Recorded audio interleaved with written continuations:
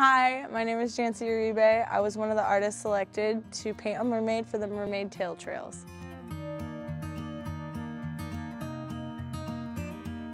I am an artist that uses a lot of recycled materials. I try to repurpose as much things as I can using really cheap and eco-friendly and accessible materials that I can find. I've been an artist since I was about a year old. My first word, other than mom and dad, was circle, because I was trying to tell my parents that I wanted to draw a circle. I really like to do tattoo designs for people so they can have my art on their bodies forever, but something that they can give me an idea of what they want so I can make it to them custom. I also like to work on clothes.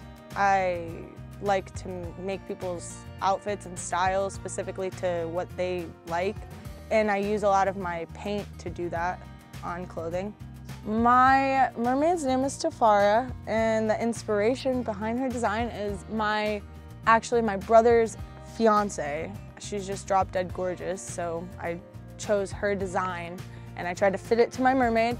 And then behind that, she's Caribbean, so I tried to make the colors pop behind her with the coral reef and the fishes and the jellyfish and all the aquatic life underneath to bring out how beautiful her skin tone can be and how different and I think unique everybody is.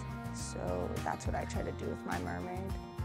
I'm super excited to be part of this project. I miss her a lot, but she's gonna be sitting right outside of the county administration office in Brooksville, Florida.